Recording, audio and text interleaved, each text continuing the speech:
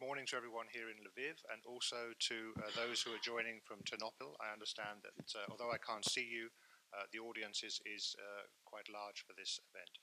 So we are now about 1 week away from the possible signing of the association agreement.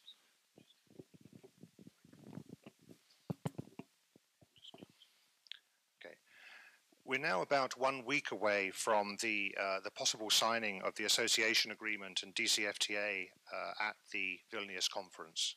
I think there have probably been millions of different words spoken and written in the past few months about this event and about the prospects for signature, what Ukraine needs to do, what the EU needs to do in order that the signature of this document can take place. But I'm not going to talk about any of those things today. Because far less has been said and written about what happens after Vilnius. As we all know, the signature of this agreement is not the end of the story. It will in itself not lead to any changes in the circumstances in which companies do business in this country. It will not lead to any changes in the economy and economic potential of this country. The signature is just a beginning. So I'm going to focus today on the future. What will the implementation of the deep and comprehensive free trade agreement bring for Ukraine? And I'm focusing on the DCFTA because it is the central element of the association agreement. It's literally the largest part of the agreement. In fact, my original idea was to bring with me a copy of the agreement to show you the size of it and how much was the DCFTA, but our minibus was not big enough, so I just bought a small portion of it. Also, I think that the DCFTA is the part of the agreement which is most likely to have the most impact on daily life and business life in this country. And also it's the part I know best, so it makes sense for me to focus on it.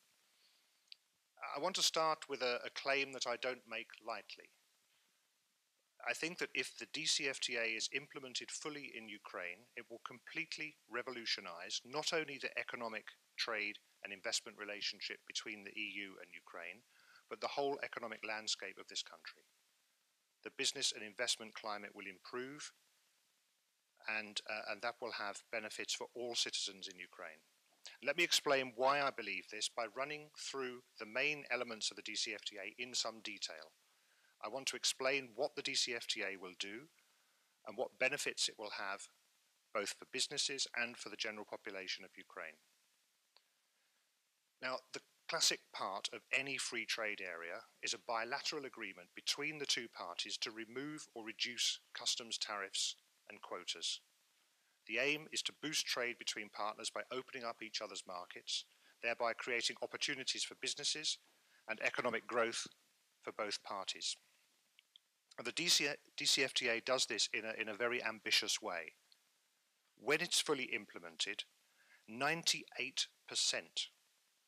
in terms of value of tariffs will be reduced to zero. For the other 2%, the current tariffs will be reduced. So for 98% of the trade flowing between Ukraine and the EU, exporters on both sides will gain better market access to each other's markets. This, of course, is particularly important for Ukraine in the agricultural sector, where I think we can expect to see increased exports to the EU in the very early stages of the implementation.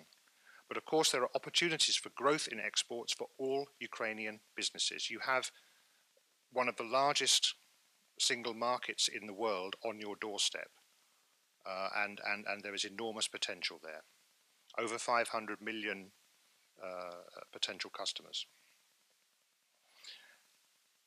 Export tariffs will also be completely prohibited from the date of entry into force of the free trade area, but the import tariffs will be dismantled gradually over a period of up to 10 years. The timetable is unusual as it is asymmetrical, meaning that the EU will lower many of its tariffs and increase many of its quotas much earlier than Ukraine. This gives Ukrainian businesses an opportunity to enter the EU market while allowing time to adjust to the new circumstances domestically. And I want to give you a couple of very specific examples of how this is going to work, because very often we talk about this in general, and I just want to show you some examples. So let's take vegetables and dairy products. Now, in the negotiations, both sides made concessions in this area.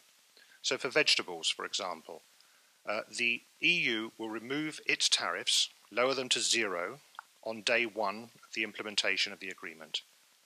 Ukraine will reduce its tariffs to zero, but only after 3 years or 5 years, depending on the individual product. In a few cases, for certain sensitive products, the tariffs will only be reduced by 50%. In the dairy sector, the EU is going to reduce its tariffs for cheeses to zero from day one, and it will increase its import quotas for milks, for yogurts, for milk powders, for butter, for dairy spreads over a period of 5 years. Ukraine, on the other hand, will only allow the EU access, free access down to zero tariffs for most cheeses after 5 years. And for the butters, the milk powders, the dairy spreads, and so on, the tariffs will be reduced by 20% over a period of 5 years. So you can see this asymmetrical approach, which favors Ukrainian exporters. It was a deliberate concession on the European side to do this in the negotiations. But the picture is very complicated, and you really have to study each tariff line in the schedules that are attached to the agreement to see exactly what's going to happen for individual products. But to summarize, all of these lower tariffs are going to lead first to lower costs for businesses, which trade between the EU and Ukraine. We've estimated that Ukrainian exporters will save around about 500 million euros per year due to reduced customs duties.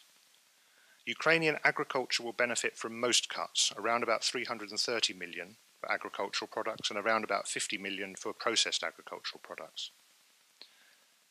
Reduced tariffs would lead to more competition, and that will lead to lower prices for consumers. Now, I'm not going to pretend this whole process is going to be easy. And of course, there have been some Ukrainian businesses which are concerned about the changes. They're concerned about the impact of the removal of the current protection that they have. But as I've explained, Ukraine's negotiators have given Ukrainian businesses time to adjust, and they've given opportunities to seize in the EU while they make that adjustment. And so I'm convinced that over time, new imported technologies will lead to higher productivity, higher wages, economic growth, new employment opportunities, and so on. It's the pattern that we've seen in other cases where free trade areas have led to these developments. In some of the most sensitive areas, the tariff reductions will be phased in over a period of up to 10 years, which is quite unprecedented for the EU. We normally don't go beyond 7 years. And this relates in particular to the automotive sector,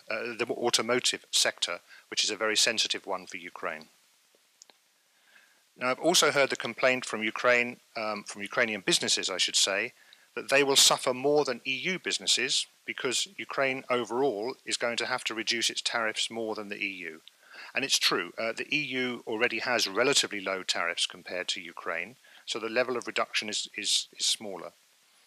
But the gains for Ukraine are much greater than for the EU. You only have to look at the size of the different markets. The EU represents between 25%, 30% of Ukraine's current exports.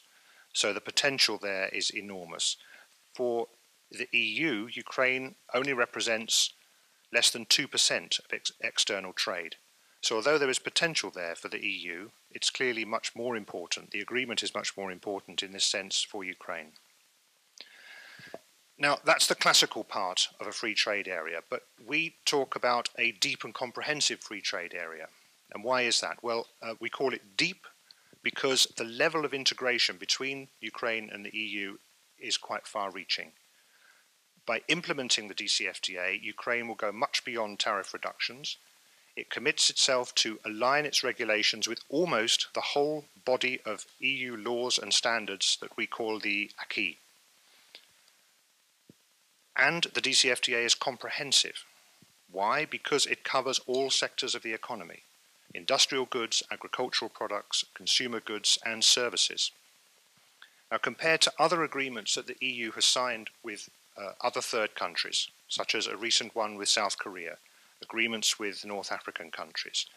Indeed, we have two big negotiations underway at the moment between the EU and the United States, and between the EU and Japan. But in all of those cases, they are more limited than the agreement that has been reached with Ukraine, because this one covers a much wider range of subjects and requires a much deeper alignment of regulations. The only equivalent ones are the agreements with Moldova and Georgia, which have been based on the Ukrainian model. Let me talk a little bit about industrial goods now, because I focused maybe too much on agriculture. One of the significant elements of the DCFTA is an agreement to align on industrial standards and regulations. Because one of the most important problems that Ukrainian and European exporters face on a day-to-day basis is the problem of different technical norms and standards, which makes cross-border trading much more difficult. The DCFTA foresees widespread alignment between Ukrainian and European standards, both for industrial goods and also agricultural products. And over time, this alignment is going to reduce cost for companies that currently have to comply with two different sets of norms and regulations and apply for different certificates. For example, when we started the negotiations on the DCFTA, we looked at the costs that Ukrainian companies faced who are wanting to export to the EU. And we calculated that they face additional production costs of around about 14–15% on average in order to meet EU standards. Now, of course, if Ukraine and the EU were to use the same standards, those additional costs would disappear. And there are a whole series of indirect positive effects for Ukrainian producers, as the new regulations would provide incentives for businesses to modernize, improve their production processes, invest in new technologies, become more competitive globally. Because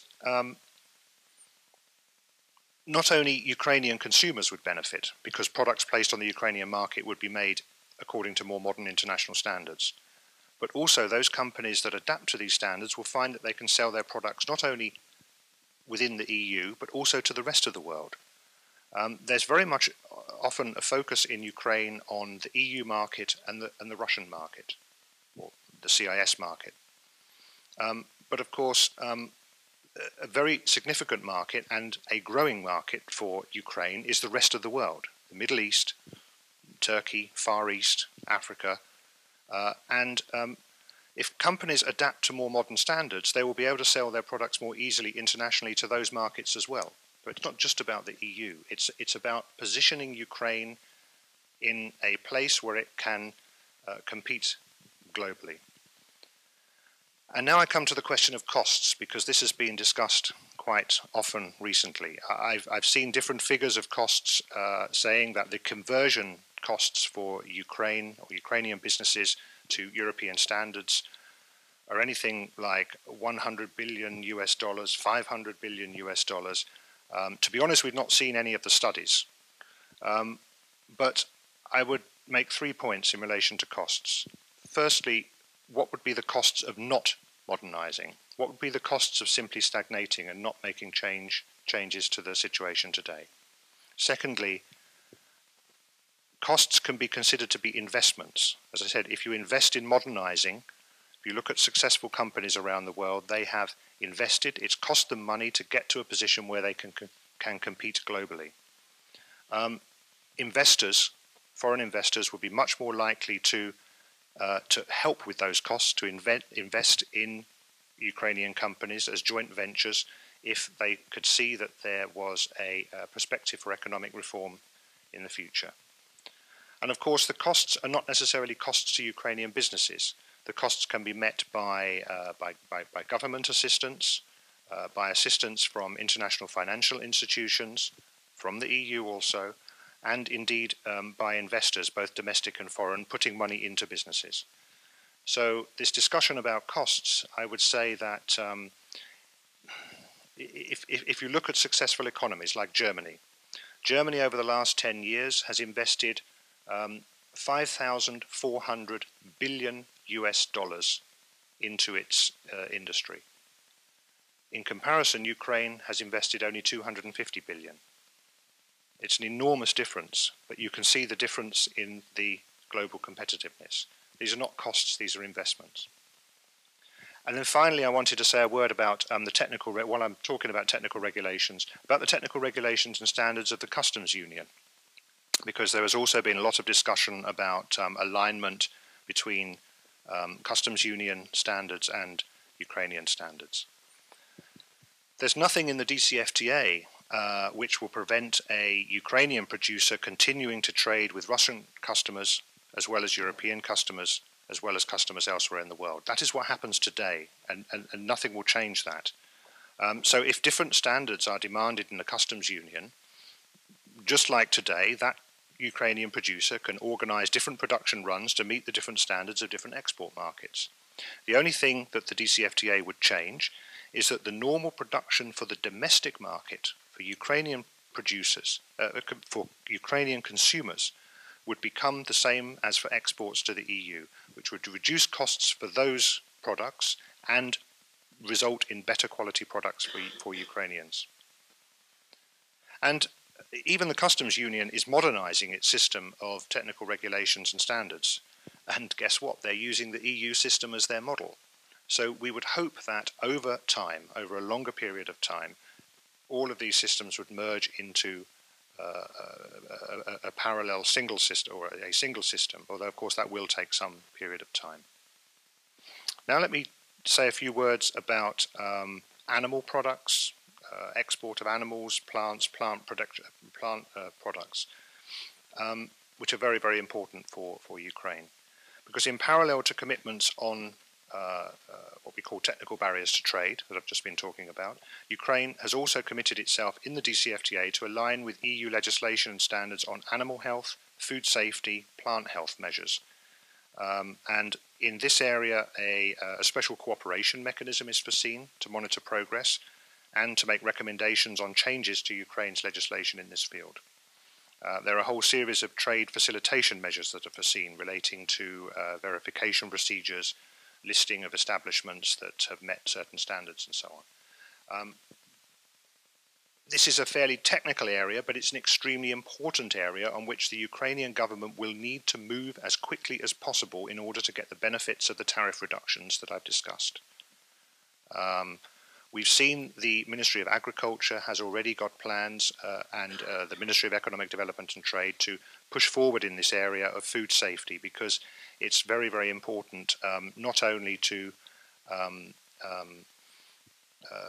get access to the European market by lower tariffs, but also to be able to meet the various food safety standards. Another big area which is hardly ever discussed in this country is services. In the field of services, the DCFTA is again unprecedented in the extent of its liberalisation. The services chapter of the DCFTA is actually based on the services part of the association agreements that were concluded with countries that have eventually acceded to the EU. So, for example, Croatia, that recently joined the EU, had almost similar obligations as those that are set out in this agreement. So what it means is that once it is implemented, it would provide Ukraine with a possibility for complete what's called freedom of establishment in all services and non-services sectors, meaning that Ukrainian service businesses would be able to set up shop in the EU and vice versa. Ukrainian and EU service providers therefore would be able to run businesses in each other's territories and be treated in the same way as domestic service providers.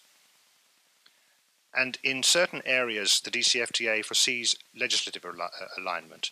This relates to financial services, telecom services, postal courier services, and maritime services. Once Ukraine has taken over the appropriate European legislation, it means that the EU internal market will be opened up to Ukrainian companies in those sectors. In our assessment, we think this could be particularly positive for Ukraine in the postal, distribution, and communication sectors, where Ukraine has a number of advantages, but of course it would give opportunities to Ukrainian service companies to expand businesses like they've never been able to before. And there are a whole series of other areas in the DCFTA that I'd like to mention briefly.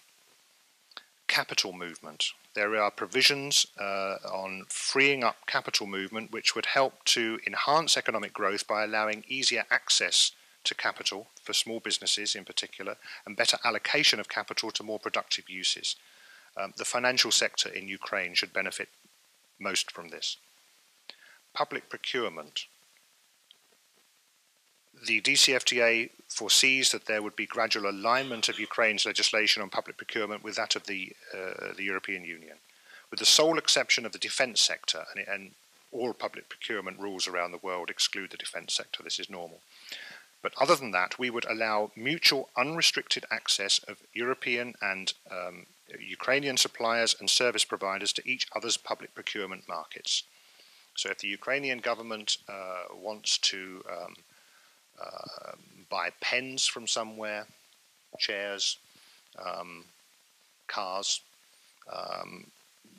the public procurement at the moment in this country is fairly restricted. It means that there are only limited opportunities for businesses.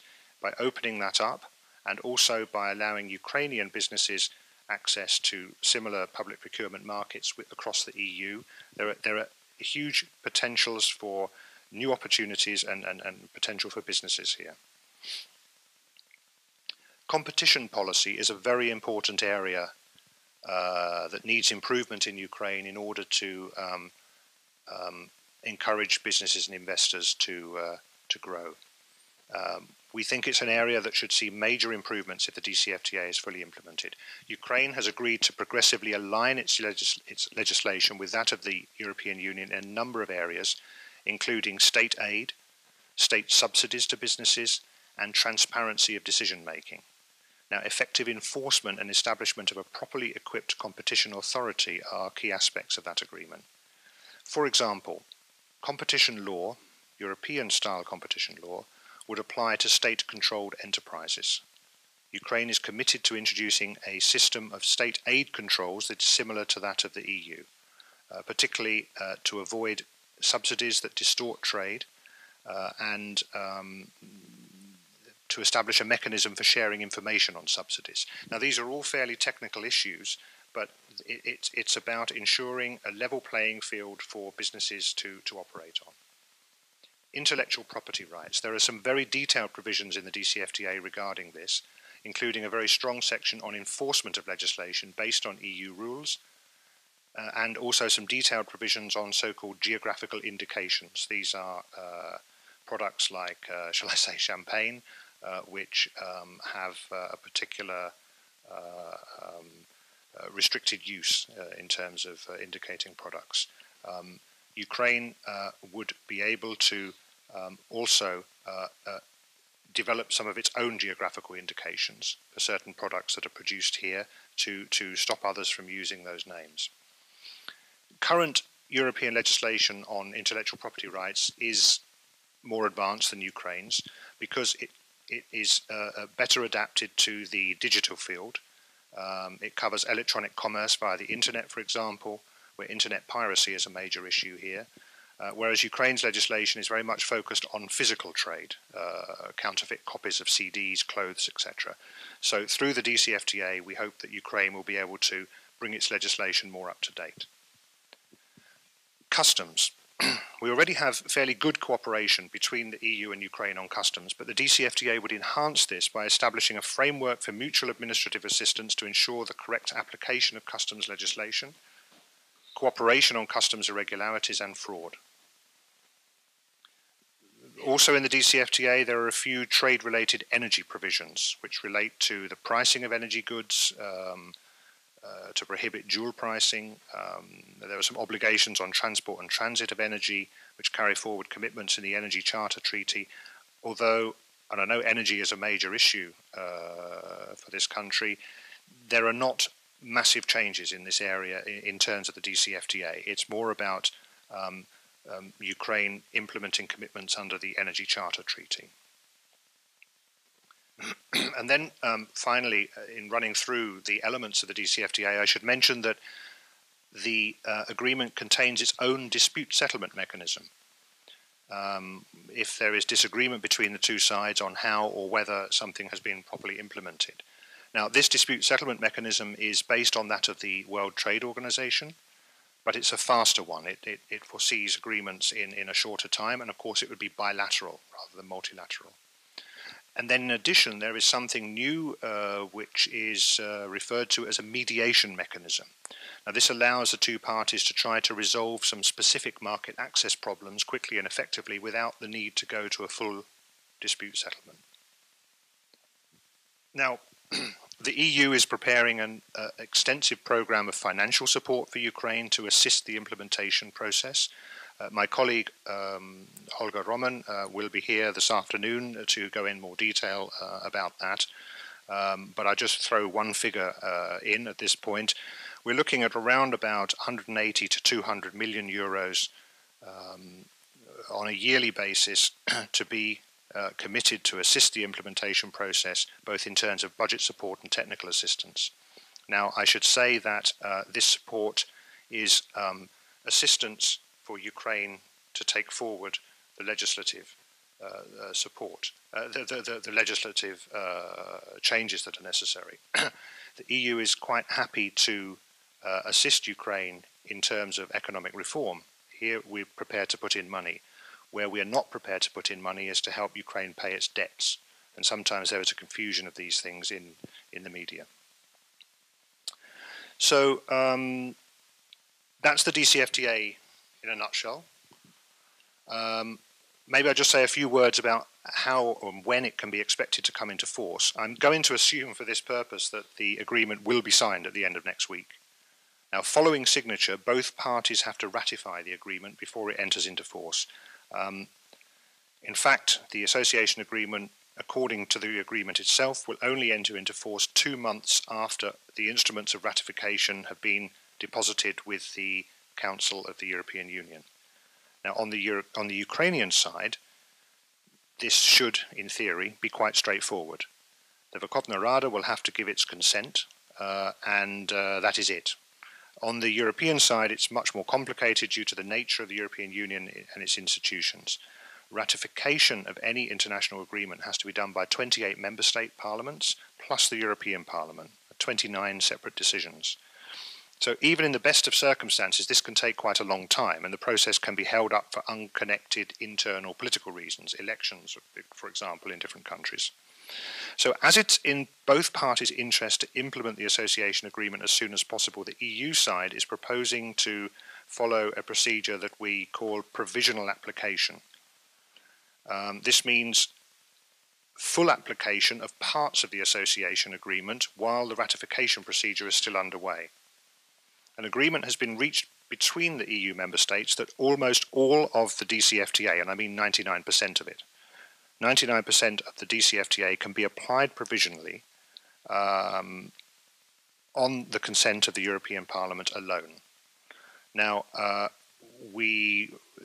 this can happen quite quickly, and in fact will have to happen quite quickly because the European Parliament will stop its work by the middle of April next year for its elections. But in theory, we could imagine provisional application of the DCFTA from the spring of 2014. I'm not going to predict a particular date, but 1st of March, 1st of April, something like that is possible.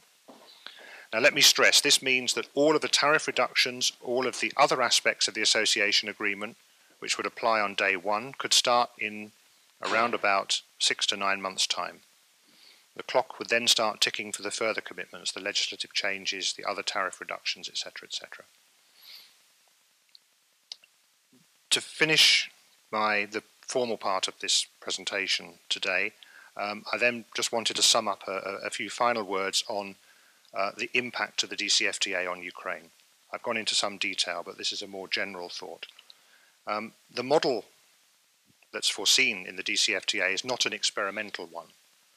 It's one that's been tried and tested before with great success. It's resulted in the transformation of the economies of Central and Eastern Europe.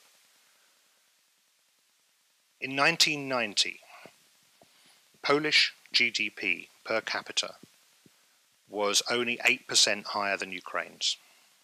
Two countries were at a similar economic level. Only 5 years later, Polish GDP was 178% higher than Ukraine's. Today, it's 228% higher.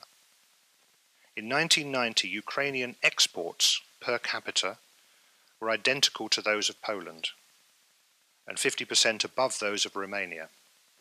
By 1995, 5 years later, Ukrainian exports had fallen to only 2 times smaller than those of Ukraine, and they were identical to those of Romania. Between 1990 and 1995, total foreign investment into Ukraine fell by 42%. In Poland, it rose by 64%. From 1990 to 2010, investment per capita was 2 times higher in Bulgaria and 9 times higher in Slovenia than in Ukraine. Now, why is this? Well, in the early 1990s, the countries of Central and Eastern the countries of Central and Eastern Europe all signed free trade agreements with the EU, as it was then, and they began to transform their economies. It's not the signature, it's the transformation that they started to take, the actions that I've just described. Now, some people would say, yes, but those countries had an accession perspective. They were expecting to join, but this was not the case in the early days. Accession to the EU only became a prospect for the so-called EU-10 from about 1994 onwards. If you look at the statistics, you will see that the economic transformation was already underway before the accession became possible. I think this is analogous to the situation with Ukraine today. There's no reason why Ukraine cannot follow the example of these countries and reap the same benefits. But those benefits are only going to come if some hard decisions and actions are taken.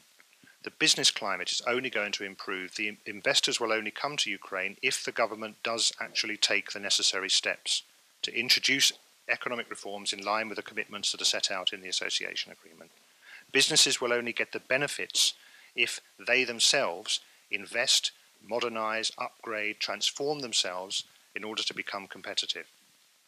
Now, the EU, as I've said, is ready to help this process. We've got wide experience in such economic transformations from the last 20 years or more. We have the technical know-how. Our businesses are ready to invest. We have some targeted projects and assistance. But ultimately, this is a question for Ukraine. It's not going to be a quick fix. It took 10 years or more for these countries to improve their situation. It's not going to happen overnight. Nobody on the European side is promising magic solutions. But Ukraine does have to decide what kind of economy it wants to have in the future. If it wants to modernize, if it wants to create opportunities for economic growth, then it needs a strategy. And one is on offer. It's on the table now for signature. It's called the Association Agreement, including a deep and comprehensive free trade area. So I think I've taken up 35 minutes or so of your time, and I'm now happy to answer questions as well as I'm able to. Thank you. Thank you very much, Nicholas. So I'll pass the floor to you. Questions? Ideas?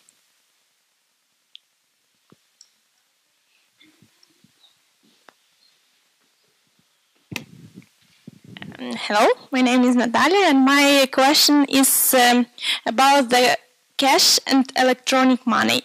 If I know the Europe country, especially I know Sweden, take example, but I also sure that in other European countries is the same. They try to use maximum electronic money. Now it's very hard to pay cash, especially in deals. In Ukraine, still, especially in the small business, you can pay cash, even it's more popular than electronic money. Is some policy that control this, will be changed this in the future, or it should decide the country inside? Thank you. On this particular question, there is not any requirement to move in this direction, but of course a number of countries have chosen to encourage more electronic money transfers and using modern technologies. It's an obvious way forward. It offers more flexibility for citizens and for businesses to operate. So there are no requirements for example, Ukraine or indeed within the EU for EU countries to take this up. But voluntarily, countries are moving in this direction to make the most of new technologies. And I'm sure that a lot of people in the financial services in Ukraine would like to move in this direction also.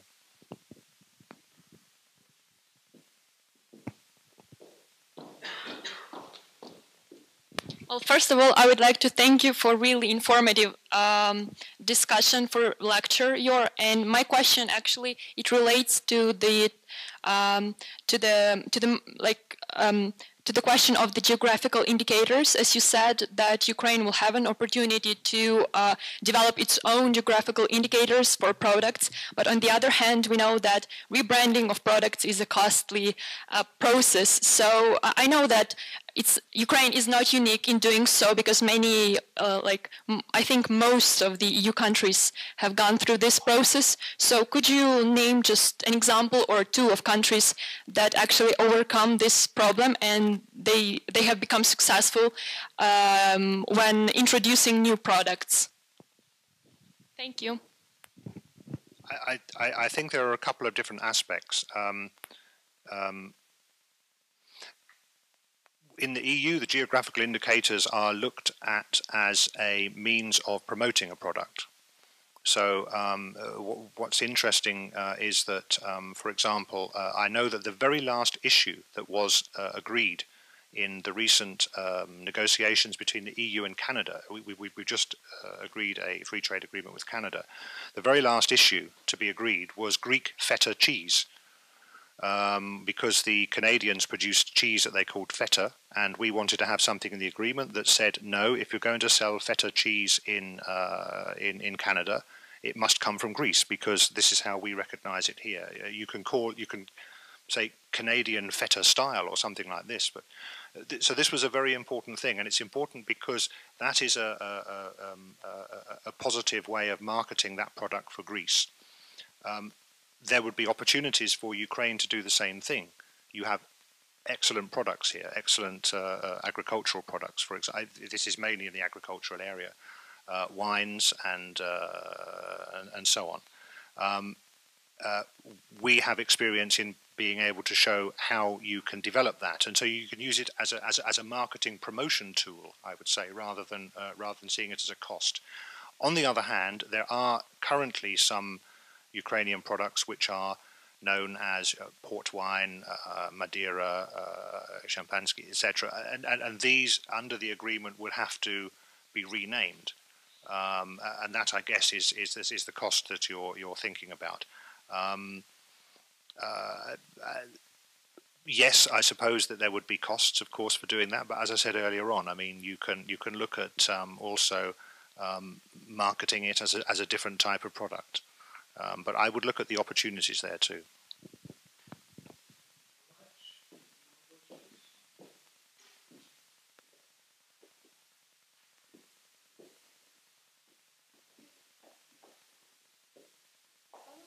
My name is Oksana, and I would like to ask you, what do you think that signing of association agreement will solve all the problems that foreign investors face in Ukraine, especially like bureaucracy and giving licenses?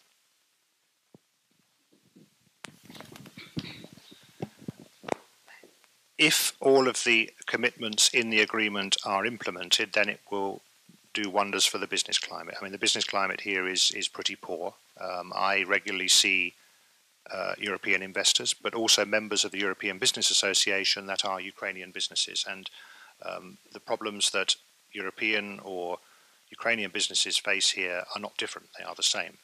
There are pressures from the tax authorities. There are the bureaucratic problems, licensing issues, corruption, which makes doing business here difficult and puts off investment. These things can't be solved overnight. As I said, this is a long-term process. But one thing would be that if the government showed commitment to implementing these changes, then it would offer businesses certainly more stability. They would know that in a few years' time, things were going to change. And what businesses like is some predictability and some stability. And at the moment in Ukraine, the legislative environment is very unpredictable. If you look at the number of tax changes that take place during each year, it's enormous. It's difficult for businesses to cope. They need some predictability because they're planning their investments over a longer time period. So the short answer to your question is yes, I would hope, I think it should improve the business climate, and this certainly is what a number of investors are waiting for. I've heard that a lot of European businesses have been holding back on investing in Ukraine to wait and see what's going to happen at Vilnius. Because, I mean, I said right at the beginning the signature is not going to change anything, but actually the signature will make a change because it will show the direction that Ukraine is going to head in, and that will encourage businesses to say, okay, then the climate is difficult now, but in 5 years, 10 years' time, I can imagine things would be better, so I'm prepared to put in an investment now and see my business grow during that period. If there is no signature, if the situation remains very unclear, those investments will not come.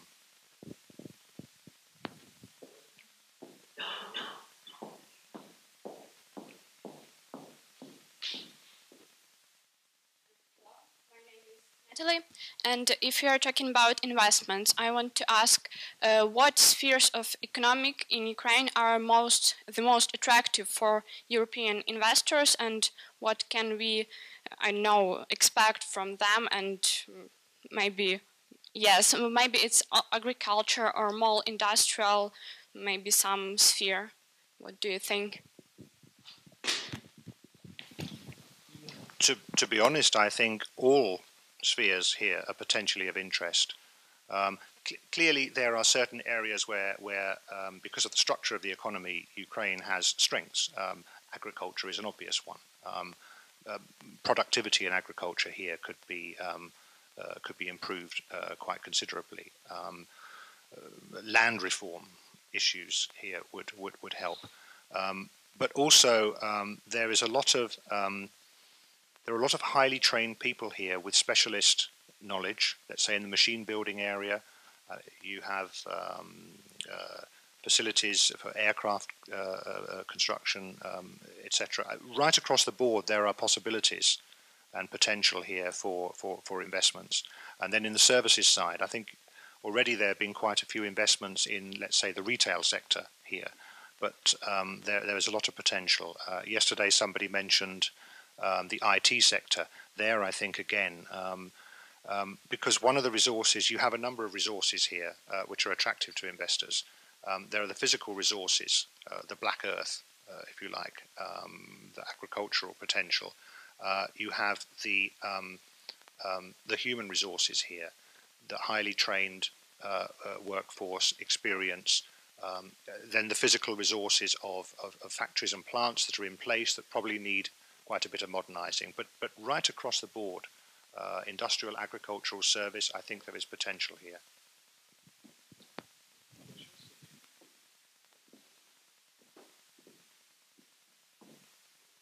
Hello, my name is Sophia. First of all, thank you for a very informative and detailed lecture. Well, it answered a lot of my questions.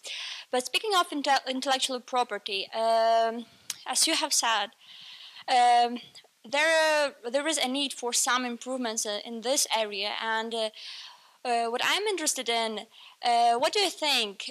Well, we have some legislation here, and it is not that bad, but will we need other legislation, or do we just need to work on the enforcement of the legislation we have right now? Thank you. That's an excellent question, because you're right. The legislation that's in place at the moment is actually pretty good. It's the enforcement that's the problem. It's the particularly the court system, which is a more general problem, not just with intellectual property rights, but here it is a particular problem. Where there are abuses of intellectual property rights, where there are people producing goods that are counterfeit, ignoring patent regulations, etc., etc. There is not much capacity on the government side to be able to deal with that, and the courts don't seem to be particularly interested in these cases. I'll give you a little example, just an anecdote. Somebody that I was once speaking to here some time ago who said, and I had been complaining that there were not sufficient numbers of small businesses here, because for the size of the country, the number of small businesses here is actually very low. And there are various reasons for that. And I was saying, you know, there needs to be more entrepreneurial spirit. There needs to be more people prepared to take a risk of setting up businesses, because that's where a lot of economic growth will come from. And then this person said to me, yes, but at the same time, you've been criticizing us for intellectual property right abuses. And he said to me, if I go down to the market and I see all of these CDs or DVDs that are on sale, this is entrepreneurial spirit. Somebody has got hold of these products and is making good money from this.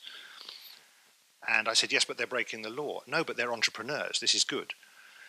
And I use that anecdote just to illustrate the fact that maybe the courts here, and indeed some elements of government here, don't take intellectual property rights as being serious, as being real issues. But it's so important for any country to be able to protect the innovations and the ideas that are coming from its own citizens, so that people here who have a new idea about setting up, whether it's developing a new computer game at one end, or even finding a new way to improve the efficiency of fuel use in cars, I don't know.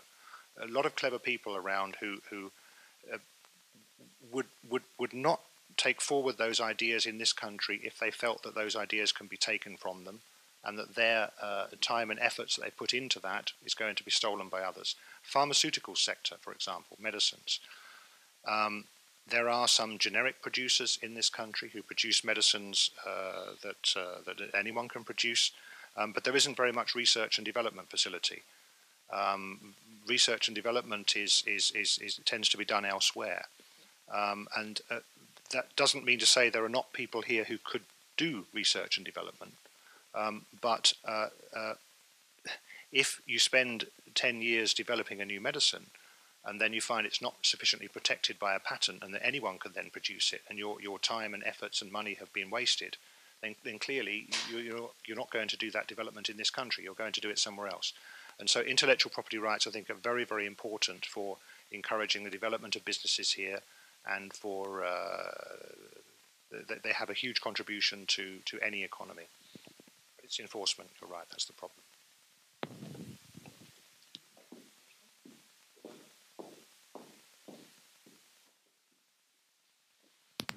My name is Elena, and I want also to ask you about intellectual property rights, as I know that in the EU situation is also not very, how to say, straight.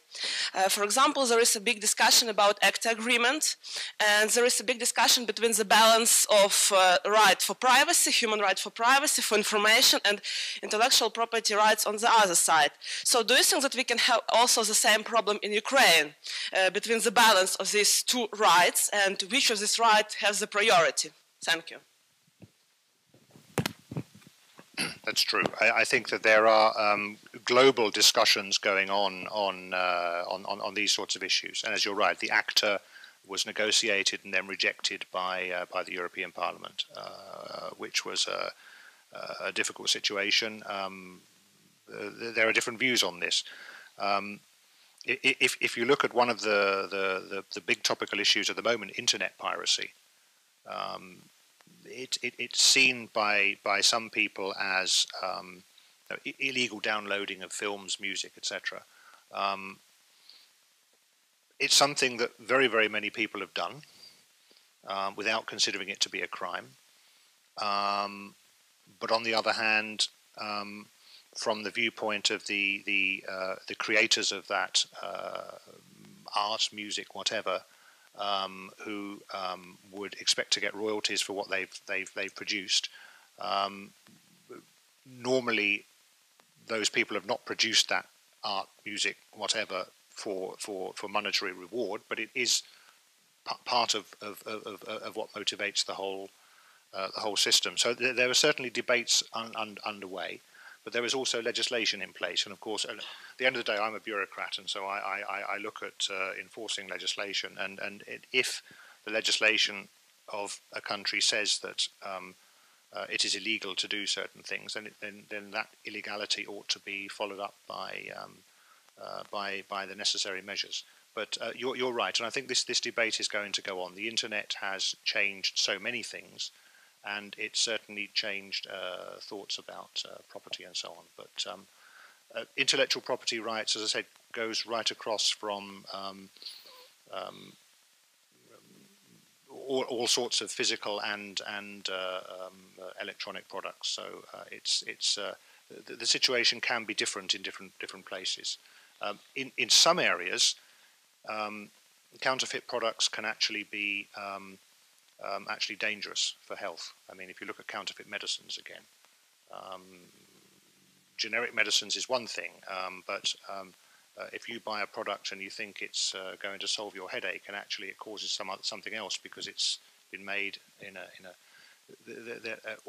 counterfeit false toys, for example. We had a number of problems in the EU with toys coming in from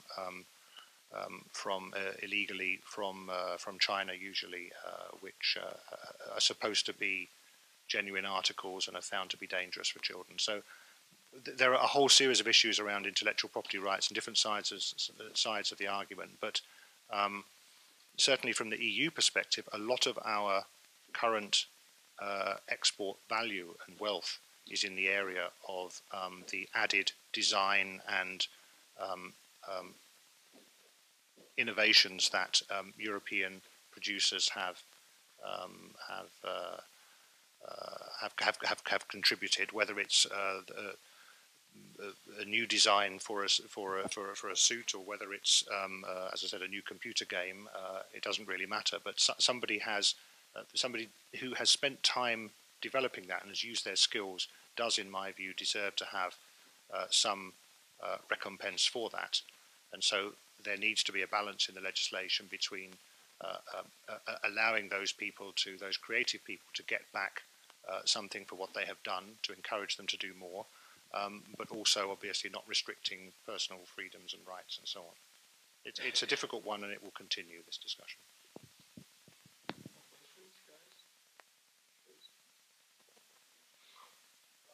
Sergei, and a lot of Ukrainian experts said that Ukrainian business will need to raise some extra money in order to improve its technology and so on, in order to meet European standards.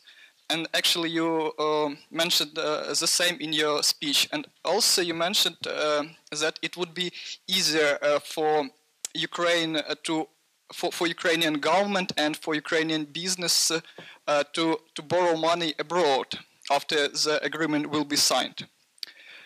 Yeah, and I would like to ask, will the signed agreement have a positive influence on Ukrainian on interest rate within Ukraine?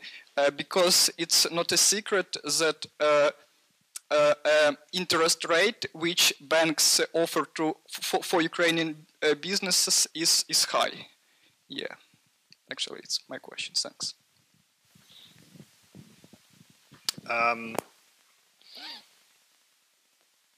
I think, as I said, in investments for Ukrainian businesses can come from different sources. So certainly, I think, as I said, and as you've recognised, as a result of the implementation of the DCFTA, it would encourage, I think, more foreign businesses, not just from the EU, but from across the world, to come to Ukraine and invest in Ukrainian businesses. There are all sorts of different joint ventures that can be imagined, and so on. Likewise, I would hope that more domestic money is put into Ukrainian businesses. And I don't mean from government. At the moment, the government is in a difficult situation. It doesn't have very much money, but there are some big investors, potential investors in this country, who could be putting money into businesses here rather than maybe using it for other purposes or taking it offshore.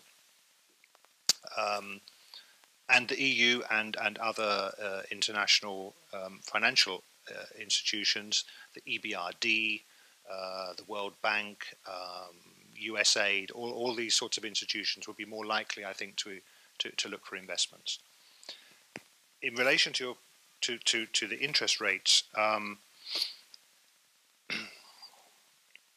It's a more difficult question because there are so many different factors that affect interest rates and the behavior of banks and so on.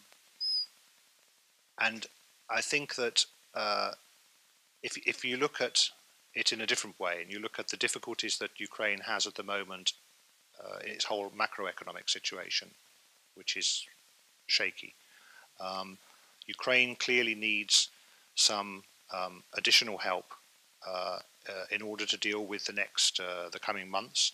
The obvious additional help would be from the International Monetary Fund, from IMF, if Ukraine is prepared to accept the conditions that the IMF would pose. These issues are not directly connected to the association agreement.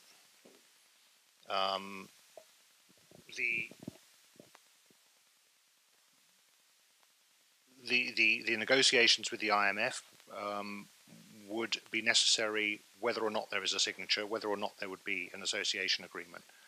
The only link, I think, is that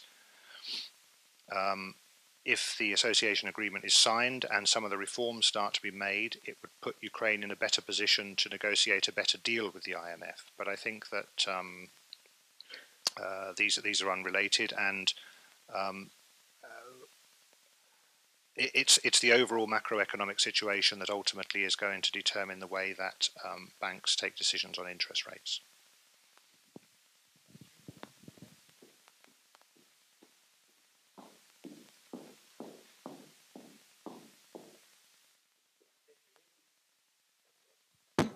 Oh, thank you, Nicholas. My question is about trade. So, as you may know, there is a huge disbalance between prices for some products in Ukraine and in EU. I have two examples. First, it's cigarettes and alcohol. In Ukraine is much more cheaper than in EU. For example, in Lviv, I can buy one bottle of vodka for €3, but in Belgium it costs €15. So does the single market means that I can produce vodka to Belgium for Ukrainian price? And the same situation with cars. Cars in EU is much more cheaper than in Ukraine. And does it mean that these cars will be sell in Ukraine for cheaper European price? I can give you another example. I'm British, and so one of the shops that I know very well in the UK is Marks and Spencer's, and Marks and Spencer's is here also in Ukraine. Exactly the same products, exactly the same clothes here are 2 to 3 times more expensive here in Ukraine. There are a number of different factors.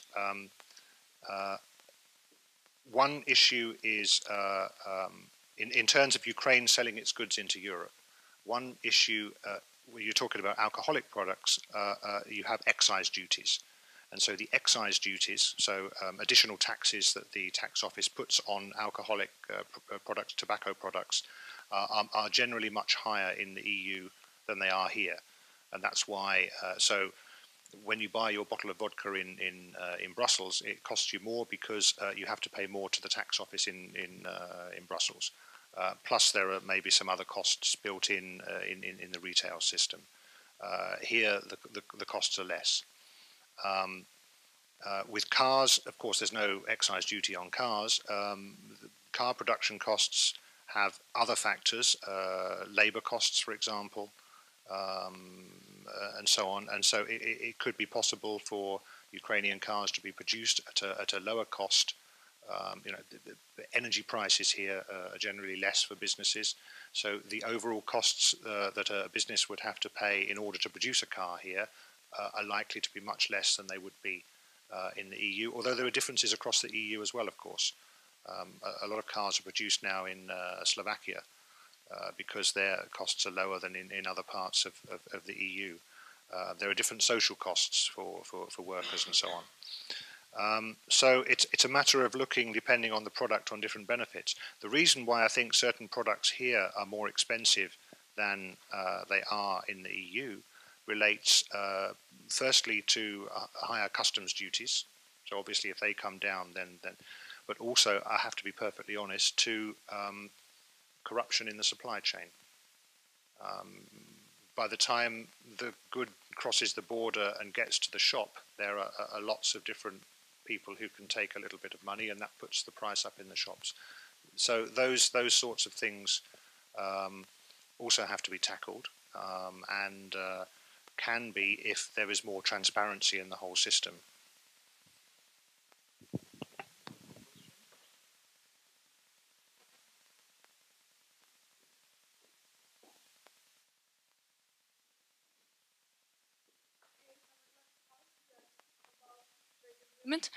And it's like a quite complicated process of implementing it in Ukraine, and all this business climate that EU wants to see in Ukraine, yes. And don't you think that Ukraine, I don't know, it's quite complicated for me, but if Ukraine won't lose everything that it has from independence, and won't it break its economics, implemented it?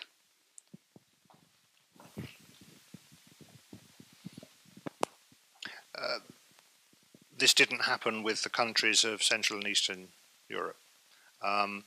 However, as I said, the current economic situation in Ukraine is really quite poor. So the timing of the implementation of the DCFTA may be problematic. But as I said, the two things, in a sense, are unconnected.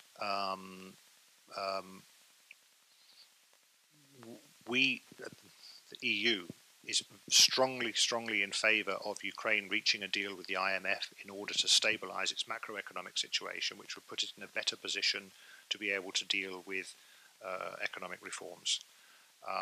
But all of these decisions have to be, we're not a party to those agreements. It's a bilateral discussion between the IMF and Ukraine. There are also ways of targeting assistance. It would be important, I think, during this whole transformative process that the Ukrainian government works well with all the different international donors that I've mentioned, the World Bank, EBRD, and so on, to make sure that the more sensitive areas receive the most help. I mean, areas of the economy. I would take, for example, the machine building sector, where I think that there is potential, but there probably quite a lot of money needs to be put into the modernization. That would be an area that, therefore, I would think should be targeted for a certain amount of assistance. But in other areas there will be compensatory gains. So it will be a matter really of monitoring the process and using the assistance and making sure that money goes to those who need it.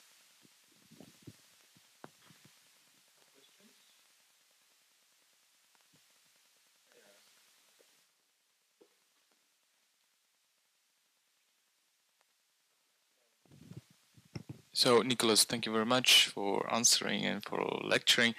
My question concerns Russia, because I mean we're now in talk in a very hard talk with Russia, right? But what I would think that probably what can be a solution is that if the EU signs an FTA deal with Russia, so that this whole idea of customs union protecting against the EU, etc.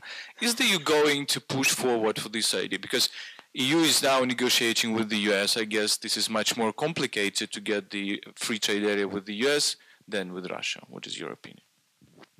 I have a fairly simple answer. The EU would like to do such a thing, but Russia does not want it. Russia has said it would refuse to negotiate with the EU only in the format of the customs union, which would mean that they would only consider negotiations on a free trade agreement with the three countries of the customs union currently. That's not a problem with Russia because they're a member of the WTO. It's not a problem with Kazakhstan because they're likely to join WTO. It would be a major problem with Belarus. It's not possible for a WTO member to have a free trade agreement with a non-WTO member. Not certainly of the extent of a full modern free trade agreement. You can have things on paper which mean very little, and there are such agreements around the world. So the problem is that you're right, that would be a longer term solution. But Russia is insisting on something that we cannot do.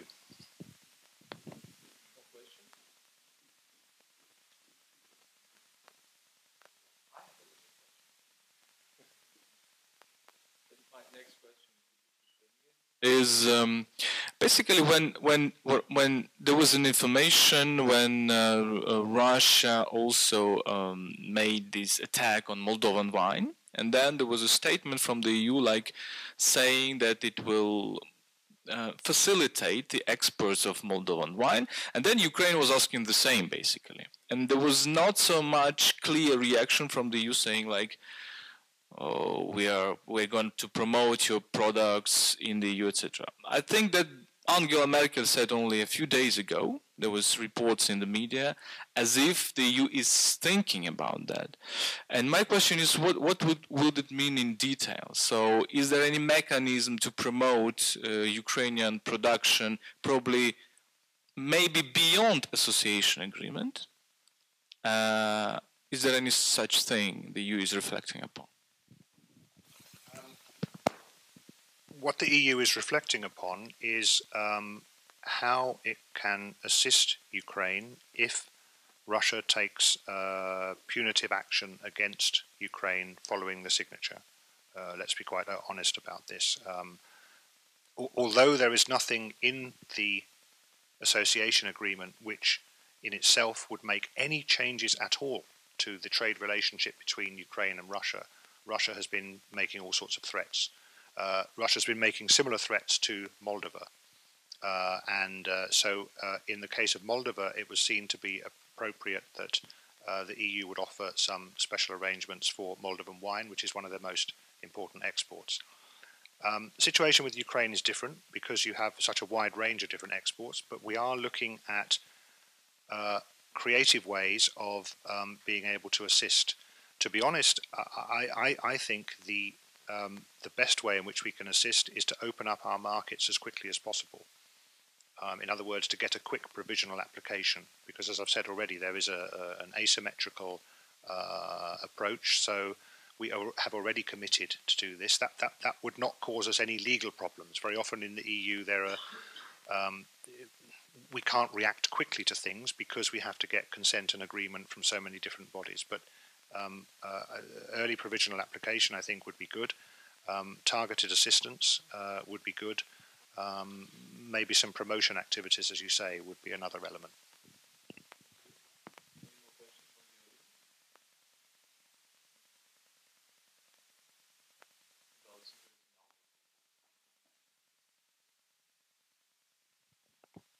Then my last question, probably. You mentioned that there is asymmetry in the opening, but you also said that the EU tariffs are lower than Ukraine's tariffs. But as far as I know, in agriculture, it's vice versa. The EU tariffs are higher. Am I correct? Am I right? And in this case, and in basically Ukraine's accession to WTO was quite on conditions which are quite open to international economy, right? In which case, in which goods EU has higher tariffs than Ukraine, and in which goods EU has lower tariffs? You're roughly right. That's right. Agriculture is slightly different, and that's why I'm looking actually for some figures that I wanted to give you, which just give you an idea of the asymmetry and so on. So, if you look at agricultural products, the difference is that from the very start of the implementation, around about 50% of EU exports into Ukraine, the Ukraine would drop its tariffs immediately for about 50% of products. The EU would drop its tariffs immediately for around 82% of its products, so that also shows something. The other thing that we have done is that we have for a number of products some quotas. So there is a certain quantity of a product that can be exported to the EU for zero tariff, and anything that goes beyond that then pays a higher tariff, and very often it's not worth paying that higher tariff because of the impact on prices. Now, the products that we in the EU cover by tariffs that we're going to expand represent around about 20% of the value of current Ukrainian exports. And they, again, would be, would in the first couple of years, not immediately, but in the first couple of years, they would be expanded. In comparison, where there are tariffs on the Ukrainian side, they only represent about 4% of EU exports. So there are some differences. Processed food products, I think, is an interesting one as well, because here, again, Ukraine will grant preferential treatment to around about 50% of its processed food products. The EU will grant immediate preferences for around about 83%. And then if you look at industrial products, this is more significant as well, where you have, with the exception of the automotive sector, where there are some special rules, Ukraine is going to grant preferential treatment, so reducing tariffs down to zero, for about 49%, just under 50% of EU exports. The EU will immediately drop its tariffs for 95% of its industrial products. But you're right. The agricultural area is the one where I think there are most things to gain. There are most changes, and maybe that's where also we lower our tariffs more. But the agricultural area is not just about tariffs. It's also about these changes that need to be made to food safety legislation. We've had a big success in the last year or so in relation to chickens and eggs, to poultry, to Ukrainian egg producers who can now export into Europe because they have been able to bring their products up to the European standards. We know that the dairy sector in Ukraine is working very hard on this. There was a couple of weeks ago, there was a big delegation of Ukrainian dairy producers that went to Brussels to meet with various people, to talk to experts about some further changes that need to be made. It's more difficult in the dairy sector because you have a very large number of small producers, and I mean really small producers, individuals who own a cow, whereas in the poultry side it's a bit different. But I can see that they're determined and they're making steps to open up that market also. So there is potential there. I've drifted away from your question, I'm sorry. But that's okay, because I have another question on dairy sector.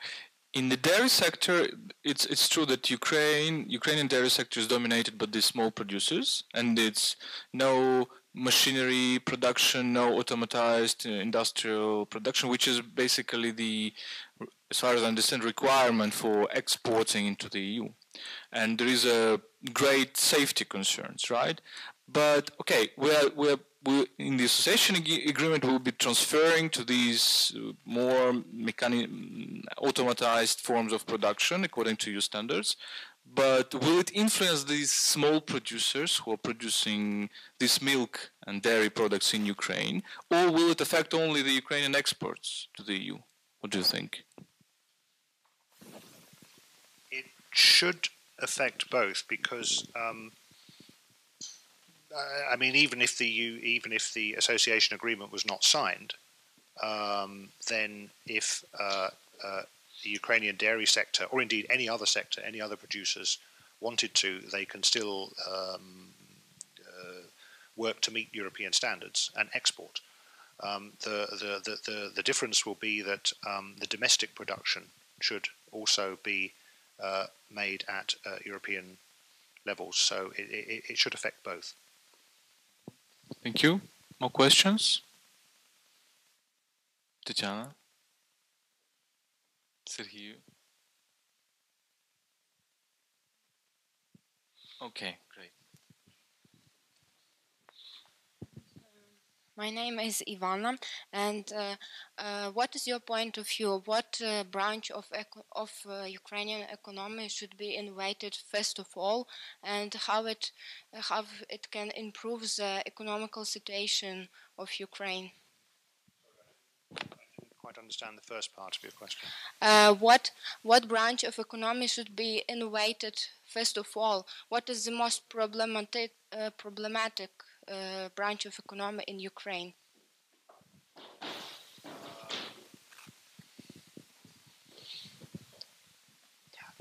I think it's difficult to say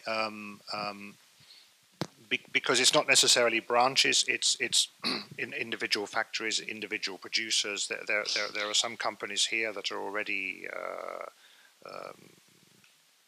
producing goods that are of such high standard. Let me think. For example, here in Lviv, you have the handmade chocolate, which is an incredibly good product. I mean, I used to live in Belgium before I came here, and Belgium is known across the world for its high quality products, its high quality chocolates. Here in Lviv, you have something which can compete with that globally. And you look at the innovations there. You have certainly in Kiev there are certain branches, and I was amazed to see chocolate paintings, which I haven't seen anywhere else in the world. You know, that you can take in a photograph of whatever your pet, and you can have a chocolate painting made of it, which I think is a great idea. That's an innovation that is already here in Ukraine, and I understand that company is already starting to move out into Europe without the association agreement. All these things are possible without. But after Russian ban on Ukrainian chocolate became a Ukrainian national idea. I knew you were going to mention Roshan. Roshan is also a good product, I think. And they're, of course, able to export already to Europe. There is, in fact, a Roshan factory in Lithuania, which is producing the same. They're available within the EU. So they clearly meet European standards already. This is possible. That's not a problem. But, I mean, we all know that the approach taken by Russia towards that company, and indeed to many others, is not necessarily based on standards. It's for other reasons. Lithuania recently has had the same problems with some of its dairy products exports to Russia, which were suddenly blocked. A couple of years ago, we had the famous vegetable war. I don't know if you remember this, but there were some genuine problems with certain vegetables in Germany that led to an outbreak of some illnesses, and people died. So it was quite a serious issue. Most countries around the world therefore took certain actions. Russia was the only country that decided to ban all EU exports for a period of vegetables for a period of about 6 months. So we know the problems.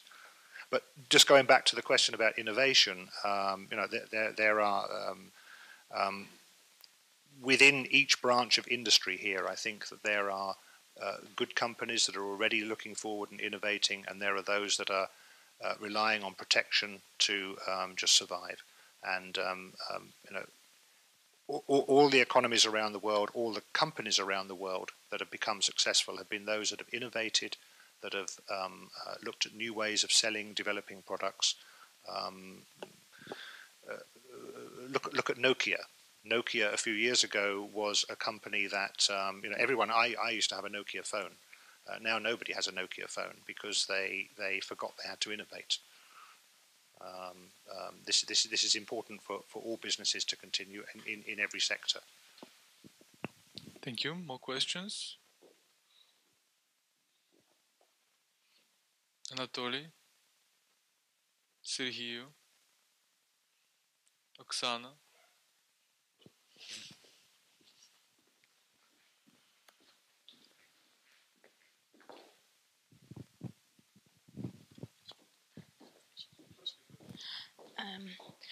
We today talk about benefits and advantages of this agreement. And can you summarize main disadvantages for Ukraine of this agreement?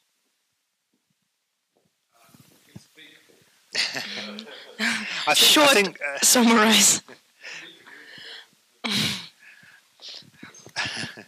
I think as I went through the presentation, I went through different advantages for on different areas. In terms of disadvantages, I mean, we're back to the same question. I think that comes up in different forms. There's no gain without pain. You you can't win anything, you can't do anything without putting in some efforts. You can't get a successful economy without making changes. And so the disadvantages, if you want to describe them as disadvantages, are that some companies and government as well will have to make changes. They'll have to do things in a different way. Some people who are making money out of the current system will no longer be able to under a more transparent system with fairer rules. That I think is the disadvantages for certain people within Ukraine.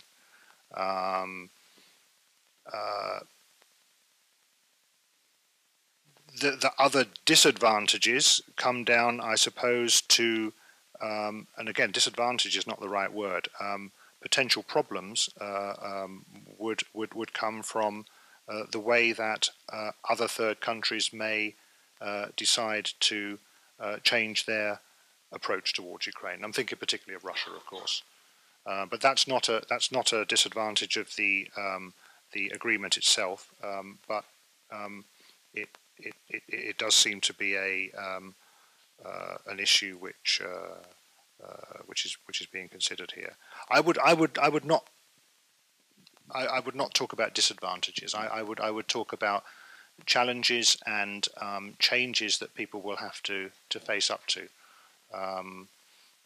I see a lot of businesses here that are simply interested in what's known as rent seeking. In other words, they have something, they want to stop other businesses competing with them.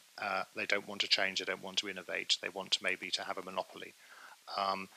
That's not good for the country, it's not good for you as consumers in terms of prices.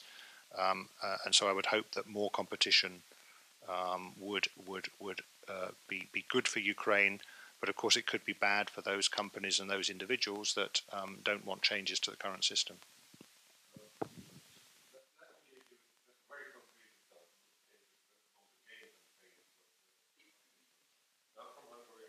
Quite well known Poland as well. Let me give you an example from Hungary. In the back of the 90s, in the beginning of the 90s, there was a flourishing sunflower producing in Hungary. Hungary was producing a lot of sunflower oil.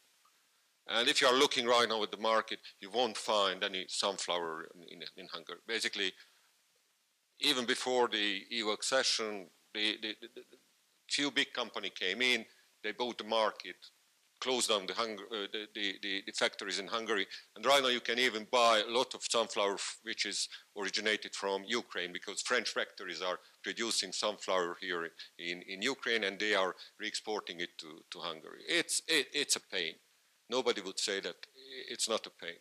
But if you are looking right now what you can find in Hungary you can find a huge factory of the Audi company. This is actually the second largest engine producing factory in the world. And this is not only producing engines, it's producing all the Audi 3 cars you can buy here, or the TT, the Sport Coupe model. It's also made in Hungary. Mercedes-Benz just opened a few years ago, 2 years ago, a factory which is producing all the E, A, B, and the CL models in Hungary. There's a huge motor factory of the Opel and Suzuki, and this is all in Hungary. So the question, what you would like to prefer, to get a sunflower producing country or something with a high-tech industry? Because Audi or Mercedes is not just Audi or Mercedes. It's automatically other producers like Bosch or Brembo, or these really high-tech companies are coming in, and they are over there. So it's really a very competitive economy, and the salaries in Audi are quite on a different level but what you can get at the sunflower industry. So it's a very concrete example of, I think, for the pains and the gains. Yes, there are some pains, but I think if you are looking at the whole picture, the Hungarian economy right at the moment, with all these complaints and pains, are much more competitive than it was even 10 years ago. And if you are comparing it with the Ukrainian economy, the difference is huge. I just was 1 week ago, I was in Zaporozhye, where the deputy head of the Oblast administration, with a lot of pride, told me that in Zaporozhye region, in the whole region, we have something like a little bit more than $1 billion foreign investment. You know, 1 billion foreign US dollar investment. There is a small city in Hungary. It's called Székesfehérvár. Nobody will probably know. It's something like 60,000 people. So I would say that probably in Székesfehérvár, the invested money is 4 or 5 times more than in the whole Zaporozhye region, and it's only one small city. Okay, so this was a very concrete example of the pains and gains. Thank you. Taking into the consideration that Ukraine is now one of the biggest sunflower oil producers in the world, we can take this as a scenario. So in some 10 years, we'll be producing cars. First sunflower oil and then cars. Okay. Any more questions, guys? Natalia. Thank you.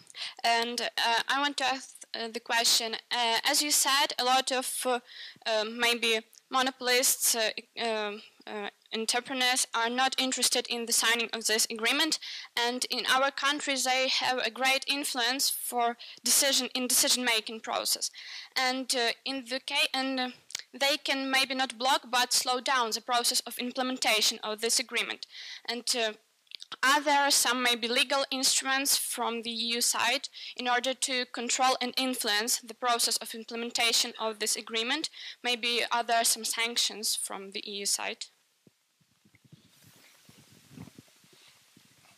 You know, on the EU side, we don't like sanctions and things like that. We try to do things in a nicer way. We don't punish, but you're right. I mean, there are a lot of influential people in this country who will try to block the implementation, or indeed are trying to block the signature. And monitoring of the implementation is very important for both sides. It should be led largely by the Ukrainian government, because after all, this is, as I've said a few times, this should be about Ukraine. This should be about how Ukraine wants to transform its economy. And so it's in the interest of the Ukrainian government to make sure that that transformation is taking place in the way that's planned. None of these projects are ever 100% successful all the way through. There will always be problems in one area or another, and the important thing is that in the majority of areas things do move forward. We certainly will have a series of ways of implementing the progress. We already have certain meetings regularly between EU experts and Ukrainian experts on a whole range of different subjects. I'm involved in meetings on trade issues, on macroeconomic issues. We had last week in Brussels a meeting between the customs experts. We had last week in Kiev a meeting on intellectual property rights, for example. So we have these. We will continue to have these, and we'll be focusing on the implementation. So this is important. But the resistance is going to be tough. It has been in other countries as well.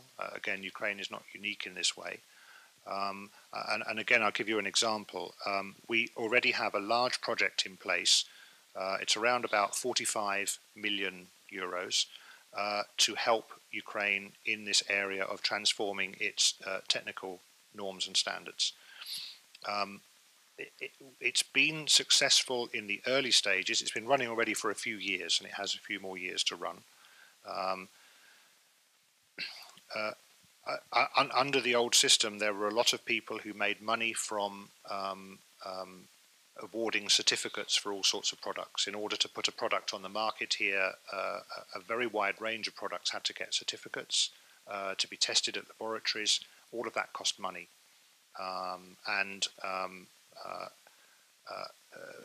People made money from that, but of course that money and those costs then had to be passed on to the consumers. We're trying to introduce a system where there is more self-certification, where there's less requirement, that removes the potential for corruption in that process. And we've had some successes in breaking up some of that. But you're right, there is resistance all the way through to people who don't want to change from the current system, where they're able to make quite a nice living for themselves from abusing the system. And it's that we have to tackle, but it will take some time.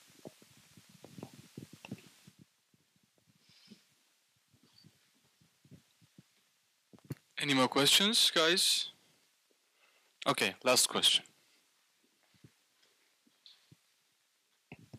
Hello, my name is Yura.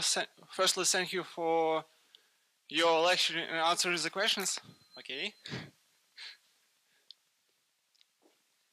And my question is about some problems which were during the discussion and during the signing of the agreement. Were there some issues which needed tough discussion and quite a long time for agreement during the agreement was signed?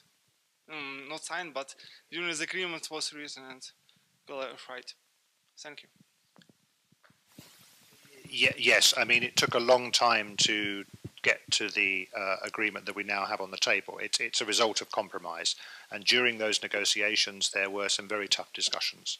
I have to say, particularly, again, going back to agriculture, the EU side, we resisted bringing down some of our tariffs because, of course,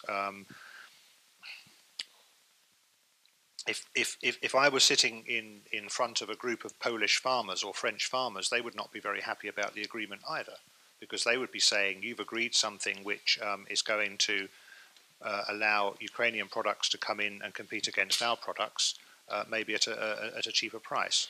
So, you know, there is resistance to these things within the EU as well. So there were tough negotiations.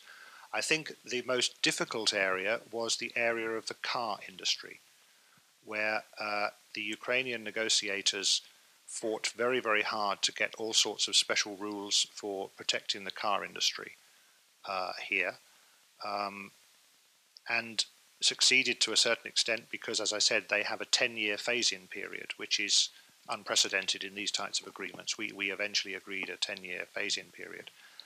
However, the car sector, I have to say, here is very successful in lobbying government to get all sorts of protective measures. There are measures in place at the moment which we would dispute as being compatible with Ukraine's WTO commitments. And, you know, and I've heard people from the Ministry of Economic Development and Trade saying this also. No matter how much you protect a particular industry sector, it's not going to make people buy the cars. In other words, you can put in measures that mean that imported cars are going to cost even more compared to locally produced, but people still want to buy a Volkswagen or a Renault rather than maybe a domestic produced car, which is not of the same quality standard. The way that you sell cars is not to protect the market, but actually to improve the quality of the cars that you're selling, to invest in the businesses. And but as I said, yes, to get back to your question, I'm drifting again. To get back to your question, the negotiations were tough. They took a long time, and in certain areas, we just had to reach compromises. But I can certainly say to you that the Ukrainian negotiators were very hard in making sure they protected those vulnerable sectors of industry. And so sometimes when I hear now people complaining that you know, this is going to cost a lot of money, it's going to be bad for Ukraine, I actually feel sorry for the Ukrainian negotiators who did a really good job in making sure, as I said, it's an asymmetrical thing, that opportunities are there for businesses. They did a good job. Thank you very much. Thank you very much, Nicholas, for a wonderful lecture and responding to our questions. Thank you to audience for your attention. And we have to say goodbye to our online spectators. Thank you for staying with us, and thank you for the technical team who helped us to make this broadcasting. So we make a little break and then we come back. Thank you very much.